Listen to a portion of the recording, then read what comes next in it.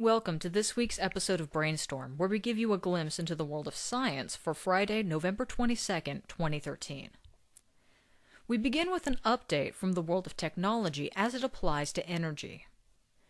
Two things that don't often mix are biotechnology and batteries, but some researchers from MIT found a way. They have successfully developed a potential battery electrode material using a virus. Now, the material isn't made of viruses, but they are used in the construction process.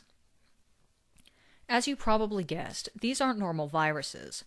They are specially modified to capture metal molecules in solution and bind them to a solid structure, which results in a network of highly textured metal nanowires, in this case, made from manganese oxide. Previous work had been done with these kinds of nanowires, but constructing them with viruses has a number of advantages. The aforementioned texturing gives the virus-made structure a massive increase in surface area, increasing the potential speed for charge and discharge cycles.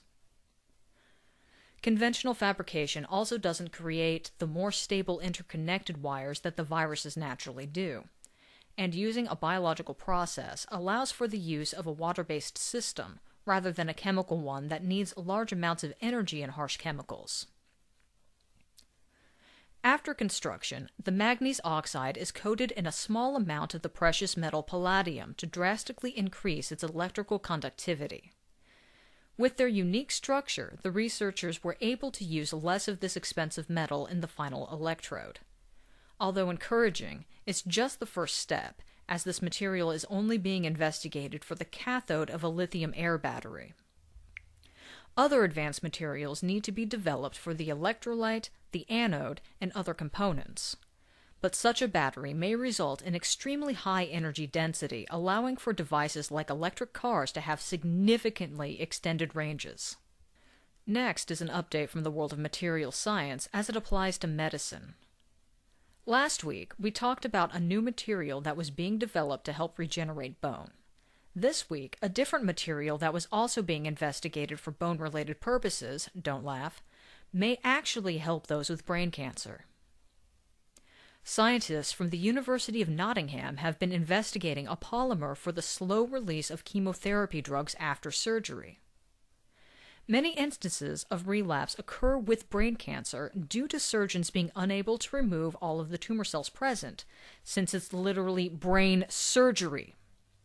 But this unique mix of polymer nanoparticles may be the key to solving that issue. It starts off as a powder, but can be mixed into a paste by adding water. From there, it can be used to fill in the cavity left after the brain tumor removal. One of the things that makes this material unique is that it forms a more solid structure at human body temperature. Chemotherapy drugs can be added to this mixture and slowly released into the former tumor location from this solid polymer mass. Initial testing only involved learning how slowly the drugs were released from the polymer in a saline solution.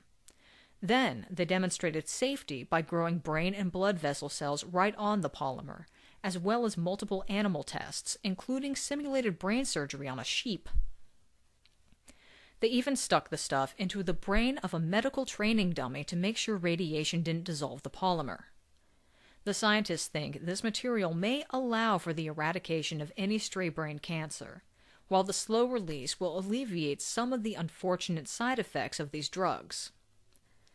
Because this is a delivery method and not a drug itself, it may be implemented slightly faster.